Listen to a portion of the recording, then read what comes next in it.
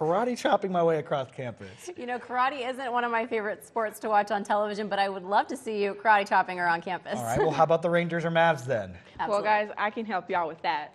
Coming up in sports, Mean Green softball loses while the Dallas Mavericks desperately need a win. We will update you on the Rangers as well. Stay tuned.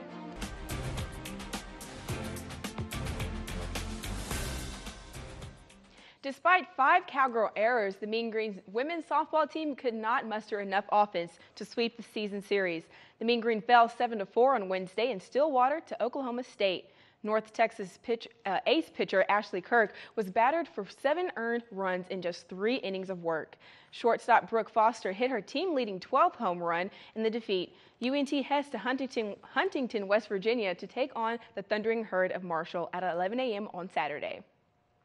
Mean Green football hits the turf in front of many fans this Saturday for the annual spring game. The first string will play against the third string and the second against the fourth in 12-minute quarters. You'll see some familiar players along with a new breed of Mean Green. NTTV will be broadcasting Saturday's game live at Apogee Stadium. The spring game will officially start at 2. Robbie Ross and the Texas Rangers were trying to win back-to-back games for the first time in over a week yesterday afternoon in Boston.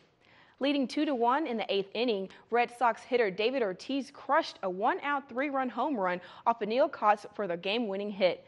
Mitch Moreland launched his first homer of the season in the loss. The Rangers, just 2-4 on the road to start the season, will return home to take on the Astros tomorrow night at 7:05.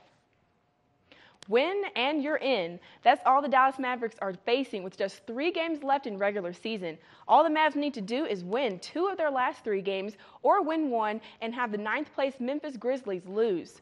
Right now, the Mavs are in 7th place in the Western Conference, just a half game ahead of the Phoenix Suns. Dallas would tip off tonight at the AAC against the rival San Antonio Spurs. The game starts at 7 p.m. That's it for sports. Erin, Catherine, back to you.